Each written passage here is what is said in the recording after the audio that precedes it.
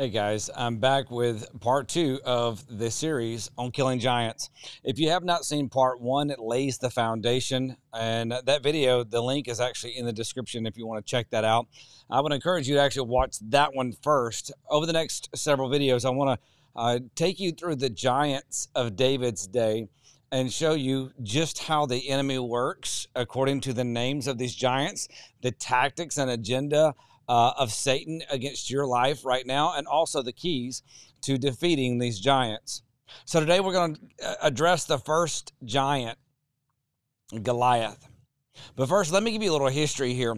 So the nation of Israel, as they were being formed, they were governed by judges, and they wanted to be ruled by kings because they wanted to be like the rest of the world. They wanted to look like everyone else. They wanted to govern like everyone else. And God, through the prophet Samuel, told them, you don't want that. You don't need a king. You have me. And the people consistently said, no, we want a king. We want to look like the other nations. How many times do we do that? So the Lord relented and gave them what they wanted. He found this man that looked kingly, that acted kingly, that commanded authority and respect just by walking in the room. His name was Saul. So the prophet Samuel anointed Saul to be king, and the Spirit of the Lord came upon Saul, and he prophesied. But see, Saul had an issue. It wasn't with his outward appearance, it was with his heart. So Saul was actually a man after his own success, a man after his own gain, a man after his own heart. So he was disobedient to the Lord. Whenever the directions and the instructions of the Lord challenged his pride, challenged his success, challenged the people at looking at him as a good king, he always sided with what he thought would make himself look better, not obedience to the Lord. So God removed his favor from this king named Saul, and he found a man after his own heart, but it just so happened that this man was actually a very young man. There was a boy named David, and he would tend the sheep for his father, and while he was tending sheep, he would fight animals, lions and bears. Matter of fact, well, I'll tell you a little bit about that in a few moments. But I believe, and this is going to be a key in your life, I believe that one of David's most favorite things while tending sheep for his father was to worship the Lord. I see David out here in the fields tending these sheep, just having a praise and worship session. I see him out there going into high praise as he's tending the sheep. I see as he's watering or leading them to the waters, that's when he understands Psalm 23 that he wrote, oh, as you lead me by the still waters. I believe that David was such a worshiper, and that was the key in those moments as a young man. What we do know is that David was a man after God's own heart. David was a mighty man, but also an humble man. So God removes his favor from Saul, and he tells Samuel, quit whining and crying over Saul. I'm done. He doesn't want to straighten up, and he's not going to change. I've already found someone that is a man after my own heart. I need you to go and anoint him. So he tells him to go to the house of Jesse. He comes to the house of Jesse, and he asks Jesse to see his sons, and he brings out Eliab, this mighty looking man, this one that commands respect, even as a young man, just walking in the room. And the Lord said, that's not him. And so he brought out the next, and God said, that's not him. And he brought out the next, and God said, that's not him. All the way through all of the sons of Jesse. And the prophet Samuel looked at Jesse and said, do you have any other sons? And it's interesting to me because there's this a pause right here. Now, Scripture doesn't give us a lot of room as far as to say what that pause is, but there seems to be a pause with Jesse. These are all my sons. He has to be asked, do you have any more? It's almost like he forgot about David. It's almost like David was so insignificant in this scheme of things that he thought to himself, not that he didn't love David, not that he did not care about David, but there was almost this idea that Jesse himself thought to himself, there's no way this could be David. He had to be asked, do you have any more sons? After just being asked to bring all of his sons out. And then there's this pause, and Jesse says, well, yeah, there is one more. And about that time, David comes walking up, dirty from the field. And the Lord spoke to Samuel and said, that's my chosen. My point, oftentimes God chooses who everyone else overlooks. If you've ever felt you were overlooked, if you were ever felt that you were less than or did not measure up, unqualified, disqualified, God likes to use those. So on with the story. So David, he's anointed king, and it says the Spirit of the Lord came upon him from that day forward. And then sometime later, there's a battle between the Philistines and Israel. So they come to the valley of Elah, and they come down to the battle lines, right? And they are fighting for 40 days. They fight. And the Philistines have secured the help of a champion. That's what they call him, their champion. A man, a giant, a Nephilim, half human, half fallen angel, offspring named Goliath. And Goliath comes down, and twice a day he begins to taunt the army of Israel. Now, I cannot say for sure what time of day this was, but it's interesting to me that the army of Israel would go into prayer 2 times a day, and Goliath would come out to taunt them 2 times a day. I'm not saying those things coincided, but I'm just thinking to myself that Goliath, if he was not coming out during their time of prayer, then that was a missed opportunity on his part. Because at that moment, the army of Israel, all of these fighting men would stop fighting. They would stop doing everything, and they would put their face to the ground and seek the creator of the heavens and the earth. They would seek the face of the one who drove out the inhabitants of the land, of the land that they now possess. They would seek the one that parted the Red Sea and caused it to collapse down on the Egyptians. They were seeking the one, the only one, that could guarantee their success. And then here comes Goliath and begins to taunt. Why are you praying? Why are you doing that? You know that's not going to help. This is what it is. It's not going to get any better from here. There's not a one of you big enough, bad enough to come challenge me. You know I'm going to kill every one of you. Why are you even standing here? Why don't you just go ahead and give up? See, he was taunting those things at them. Does that not sound familiar in your own mind, those times that you lie in bed at night? The times that you are driving down the road and that oppression hits you, and the enemy begins to tell you you're not good enough, you don't measure up, your spouse doesn't love you, your kids will never change, your finances are never going to get any better, they're only going to get worse, your health is declining, your mind is declining. That fog in your mind is not just a fog, it's not warfare. The enemy begins to tell you that you're actually having a mental breakdown. All of these things, see, he begins to taunt, especially in times that we commit to going into prayer. Especially at times when we commit to go into prayer. When do things happen around your life and your home? I bet you Sundays is a popular time. As a minister, I can tell you, there are certain times I get ready for services. There are certain times that I commit to going into a study. And guarantee those are the times that I'm going to be the most interrupted. Because the enemy doesn't want me in that place. The enemy doesn't want you in that place. So scripture says in 1 Samuel 17, it says that Saul and all of his men, all of the fighting men, these valiant warriors that had won wars, they were victors. They were not victims. They were mighty men. And it says all of them were afraid of this giant named Goliath. Literally, this one man, Goliath, this Nephilim, calls the entire nation of Israel, their fighting army, their king, to be paralyzed in fear. no forward progress. They came to a halt. There was no future. There was nothing but that moment of paralyzing fear.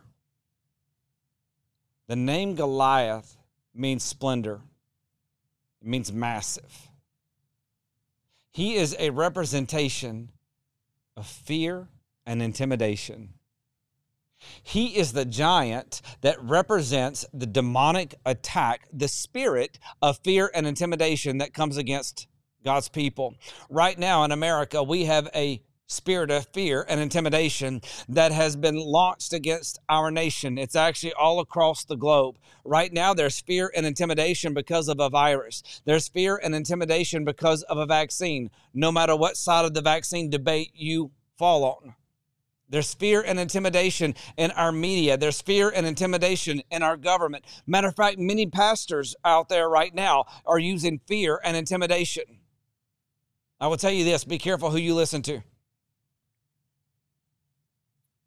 The government officials, they use fear to stay in power. The media uses fear to stay in profit, and many ministers use fear to stay in position. So be careful of the fear-mongering that goes on all around us. Please understand, I don't mean all politicians. I don't mean all forms of media, and I sure don't mean all ministers. But the reality is many, the masses in those groups, they're using fear to their own advantage. Goliath is the representation of fear and intimidation. Matter of fact, right now as a society, we're afraid of each other. I went to a restaurant today, and our governor has passed new mandates effective tomorrow. And I was going through the line at the restaurant, and this very sweet young lady, she said, I just want to tell you guys, tomorrow, if you come, you'll have to wear masks. And I looked at her as polite as I could and said, well, this may be the last time I see you for a while. And she looked at me just shocked. She said, oh, sir, why won't you wear a mask? And I said, because I'm not afraid of your fear. Now, please understand something. You want to wear a mask, by all means, wear a mask. I have no problem with that. Me, myself, I choose not to wear one based on the fear that has infiltrated a society. Matter of fact, the mask itself, actually, they do bother me, because there is a spiritual agenda here. There's a spiritual agenda that the mandates to cover our mouths was released in the very year called the year of the voice. The very year where many ministers found their voice coming under attack is the very year that they tried to put a mask over our mouths. I find that very interesting. See, the devil is behind this whole thing. He's behind COVID. He's behind all of the things we see. It is orchestrated by the kingdom of hell. That's not a conspiracy theory. That is a spiritual fact, that the kingdom of hell and the kingdom of darkness are at work with all of this. So there's this fear and intimidation, because fear and intimidation, this spirit, they require one of two things: submission or death. There is no in between. Fear demands that you either submit to its torment or kill it. I choose to kill fear. I choose to kill the giant of fear standing in my life. Well, how do we do this? Why would we do this? Because David looked at Goliath. Actually, what happened was Jesse was worried about his son, so he sent David with some supplies. And he said, go find your brothers and check on them for me. So David comes and he hears all the ruckus at the front lines, and he goes down to the front lines of battle. And he finds his brothers. And then he sees this giant, and he hears the taunts of Goliath. And he says, who is this uncircumcised Philistine that he would come against the army of the living God? See, David, who had been anointed by the prophet Samuel to one day be the king. He had the Spirit of God upon him from that day forward, according to 1 Samuel chapter 16. And the Spirit of the Lord inside of him rose up, and he said, who is this uncircumcised Philistine? Who is this dog that he would come against the army of the living God? David wasn't mad for his own sake. If Goliath would have came out and began to taunt against David, oh, I hear there's a kid over there named David. David probably wouldn't even have bothered with it. It probably would have rolled right off his back. But when he came against the army of God, he said, who are you? Who are you, you uncircumcised Philistine, that would dare come against my God's army? Ooh. See, David was just a young boy while all these they were mighty men. They were fighting men. They were soldiers. But David was a boy. But when David heard this, he was enraged, and his brothers began to tell him, go away. What are you doing here? All this kind of stuff. And he says, is there not a cause? That word cause is dobar, and it means word. It's actually the same word used in Jeremiah chapter 1 when the prophet says, the Lord reached out and touched my mouth, and he put his dobar in my mouth. His prophetic word, his prophetic revelation. So David said, is there not a cause? Is there not a promise of God? Is there not a prophetic word? Is God not the one that drove out our enemies before us to come into the promised land? Is this not the God that gave Caleb the favor and the power and the ability to drive out Anak and the Anakim out of Hebron? Is this not the God that literally parted the Red Sea while Pharaoh and all of his men were drowned? Is this not the God that spoke to Abraham and said, you're going to have a son? You'll be the father of many nations? Is this not the same God that took a young man and gave him a dream and didn't forget the dream even while the young man was in a pit in Potiphar's house and in prison, but rose him out of prison and placed him at the right hand of Pharaoh to be second in command of the most powerful nation in the world at the time? David says, is there not a cause?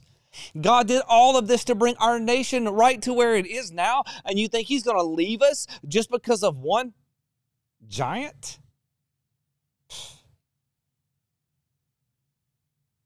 So then the word gets to Saul. David goes to Saul, and Saul says, well, what are you going to do? David says, I'm going to go kill him. David actually tells him, he says, tell your men, don't be afraid anymore. It's okay. I'm fixing to go kill him. Can you imagine this? This army of these mighty men. And this kid comes up and he tells the king, he says, go tell him, don't worry about it anymore. I'm here. I got this, king. King Saul, go tell your, they're all scared. Go tell your men, stop crying. I'm here. It's okay. I'll take care of it. I'll go kill him and we can have dinner. Saul says, you're just a kid. How are you going to kill him? And he said, I tend the sheep for my father.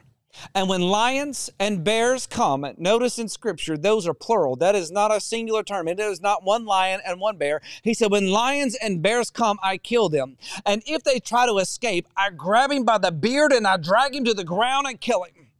Oh. Man, this kid tells the king, he says, man, I tried to kill a lion and he thought he was going to get away from me. King, you should have saw this lion. He thought he had me. He thought he was going to get away, but I grabbed him by the beard, I yanked him back to the ground, and I killed him. And so it will be with this giant. And then David comes out. He goes down to the brook and he gets 5 smooth stones. There's a whole lesson by itself in the smooth stones. Why 5? Well, that's interesting. Why would David get 5? Some have argued that David got 5 stones because he was afraid he might miss on the first shot. Well, if that were the case, I'm just thinking in my mind, I wouldn't have got 5. I would have been loaded down with stones. If I thought I was going to miss, I would have been loaded. Matter of fact, if you took me to Iraq, Afghanistan, or one of the places in the world that we are still fighting, and you told me that we're fixing to go in and we're going to infiltrate a particular area, and there are 25 combatants in that place, I would not get 25 bullets. Man, I would have every magazine I could carry. I would go to the armory and I would load down. Matter of fact, I would look and go, hey, you got any grenades? C4? 50 cal? RPG? I would have wanted to go in fully prepared of anything that was there, anything that might be there, anything that could be there. But David, he picked up 5 stones. If he was afraid he was going to miss, he would have picked up more than 5. If he thought it was going to take more to kill him, he would have got just 2 or 3. He's got 5 because there were 5 giants left alive. In Genesis chapter 6, the giants come on the scene. And they begin to spread so fast, I couldn't keep up with it. So God brought a flood and eradicated them. Sometime later, they came back, but were unable to reproduce at the same rate. By this point of David's day, from Joshua and Caleb's day on, they began to eradicate giants throughout the land. And when they got to David's day, there were 5 of them left. And I think that David went down and he says, God's given me the opportunity. I'm not going to kill Goliath just so Lami can come back, just so Sabachi can come back. I think David went down and he says, we're fixing to get rid of the giants. This is not a day to kill a giant. This is the day to kill giants. I think that he had so much faith and so much boldness and so much righteous indignation. He picked up those 5 stones. He said, I'm coming after all of them. So Goliath looks at him and says, what am I, a dog that you would come at me with sticks and stones? And David basically says, if you say so. Goliath says, I'm going to kill you right here in front of everybody, and I'm going to let the birds lick up the remains. David says, no. You come at me with a sword and a spear, but I come at you in the name of the Lord. And I will kill you this day, and the birds will lick up your remains. David had no fear and intimidation. He was literally half the size of this giant he was going up against. And with no military experience, he had experience with lions and bears, not with a fighting man, not with a soldier, not with a warrior, not with a killer. So David goes out completely overmatched, outmatched, outweighed completely. But he had no fear. Again, Goliath's name means fear and intimidation. The only reason Goliath was able to cripple the nation of Israel was because of fear and intimidation. If they would have went out as a nation, they could have killed Goliath. They could have warred with the Philistines and got victory. But they were afraid because God was waiting for the one that would rise up that wasn't afraid. I believe God is looking at our nation right now. I believe he's looking at the world. I think he's looking at the church, and he's waiting for someone that's not afraid to stand up, that still keeps the right heart. I'm not talking about somebody who just wants to get up and fight. I'm talking about someone who retains the right heart and is not afraid, is not intimidated. Matter of fact, we need this in our nation right now. Guarantee oppressors will continue to oppress until someone stops them. That's reality. That's history. The Hitlers and the Stalins of the world, they don't stop on their own accord. Tyranny does not stop. England would have kept on oppressing the colonies had a group of men not signed a declaration declaring we are free. See, Goliath is fear and intimidation. There's a spirit of intimidation and fear coming over our nation. There is a spirit of fear over the younger generation, this millennial generation. I've never seen so many young people fighting anxiety. I have never seen so many people dealing with anxiety disorders. Please understand, I'm not criticizing those disorders. What I'm saying is that is rooted in a spirit of fear and intimidation. And I've never seen a time where fear and intimidation was as prominent or as powerful as it is today. We don't need the fear and intimidation to leave. We need a generation of Davids to kill it. Matter of fact, we were praying at the church several weeks ago, and I heard the Lord speak to me very clear. You're about to kill the giant of fear and intimidation. I can't kill it for you, but I can kill it for me. When Satan comes in to bring fear and intimidation against me, I can kill it. I have the right. It's by his power, not my might, but I have the right because he's called me, because I'm not given to a spirit of fear, but a power, love, and a sound mind. 2 Timothy 1:7. There's a spirit of fear and intimidation. Matter of fact, I would argue that many of you have experienced irrational fear in the last month, 2 months, 3 months. I'm not talking about even the virus. I'm talking about some of you have been dealing with irrational fears about different things, your health, your finances, your children, your spouse, almost like a paranoia, like you just know something's about to go wrong, or you begin to imagine what's actually happening that's not really happening. You're having fear and anxiety about things that you normally do not have fear and anxiety about. It's because there is a spirit trying to attack you to cripple your mind. If you can't tell, I'm a little aggravated over this. It angers me. It angers me that the church is being hit by fear. It angers me that many of you are being hit by fear and intimidation.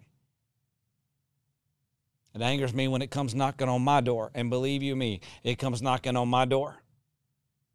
I could tell you stories. I won't, but I could tell you stories, because I'm trying to keep these videos short, not because I'm ashamed of it, because I'm not ashamed of it. The enemy comes knocking at my door, and it's like the big bag wolf. He gets up and he says, he's going to huff and puff, and he's going to blow my house down. Well, no, you're not. My house is not made of straw, and it's not made of sticks. You may huff, you may puff, but all it's going to get you is you're going to be winded when it's done, because my house is going to stand. I've told the enemy, I will live and not die. I've told the enemy, I will succeed and not fail. I've told the enemy what my children would do. I've told the enemy that he couldn't touch my spouse, my wife. Not because it don't get to me at times,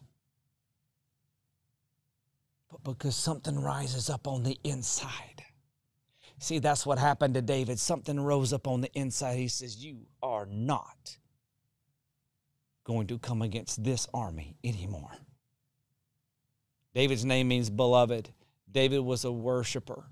Scripture says perfect love cast out fear. The reason I think David was so powerful against Goliath was because his very namesake means beloved.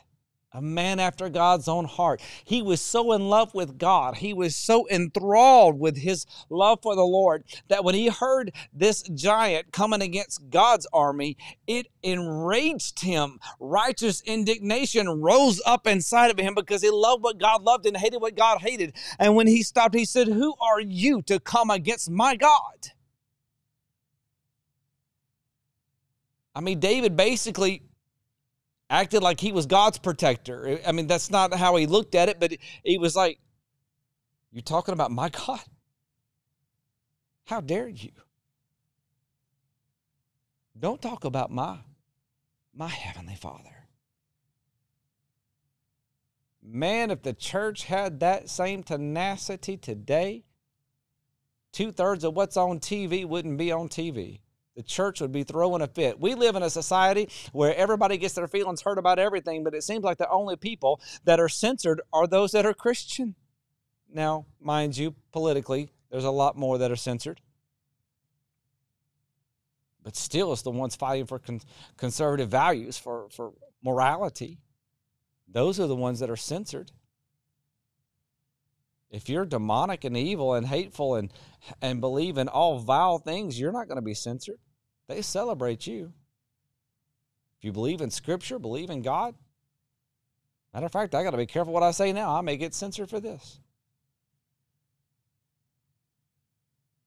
That's just reality. Guess what? The church has bowed to the fear and intimidation too long. You have bowed to the fear and intimidation. I've bowed to the fear and intimidation. Too long. Enough is enough. It's time to stand. This is my advice to you. David was a worshiper. David's name means beloved. Perfect love casts out fear. I would say this: if you're dealing with fear and intimidation, and if you're not now, then it looks like in the ensuing days you will probably will. Matter of fact, I don't know of anybody right now that has not dealt with some level of fear and intimidation. They're afraid of the shelves being empty. They're afraid of what this virus might do. They're afraid of what the vaccine might do. They're afraid of what might happen if you don't have the vaccine. They're afraid of what happens if those without a vaccine gets around them, even though they've had the vaccine. I really don't understand the logic here. Just afraid of everything. Afraid if the sun comes up, afraid if the sun doesn't come up, afraid if it rains, it might flood. Afraid if it doesn't rain, we're going to drought. Afraid, fear. Man, never has our society been so stricken by fear. Even in times of war, even at times that we were about to go into a nuclear holocaust with the Soviet Union. I don't think the fear at that time, I wasn't there, but I don't think the fear overall was as bad as it is now. Irrational fear. So point number 1, fall in love with God. I don't mean just get into the Word. I mean fall in love with the Word. I don't mean just pray. I mean fall in love with Jesus. I don't mean just sing and worship. I mean worship. You can sing. So my 2 points are, number 1, fall in love with the Lord. Perfect love casts out fear. It's His love. Point number 2, worship. Worship. Worship. I don't mean sing, I mean worship. I don't mean dance, I mean worship. If in your worship time you sing, great. If you dance, great. You shout, praise God. If you don't shout, praise God. I mean become a worshiper. Begin to love on God. God, I just love you so much. God, you're so good. You're so great. You've blessed me so much. God, I just love you. You begin to fall in love with God. God begins to bring you to a deeper place. And then something supernatural happens because you're anointed. When the anointing of the Lord comes upon you, all of a sudden, mountains become molehills. Giants become ants. See, just the opposite happens without the anointing. All of a sudden, just like it was in Numbers 13, we are grasshoppers in our own sight. The difference is the anointing. Seek the presence of the Lord. There you will be renewed. You will be transformed by the renewing of your minds and empowered by the power of the living God. So that is the end of video 2, part 2, Giant 1, Goliath. I want to pray with you for a moment, and I would ask you to go back and watch the first video. If you have not, I would ask you to subscribe to our channel and click that bell for notifications so you can be notified when we go live or when we post new videos. And in the next 24 to 48 hours, we will have the third video up in this series.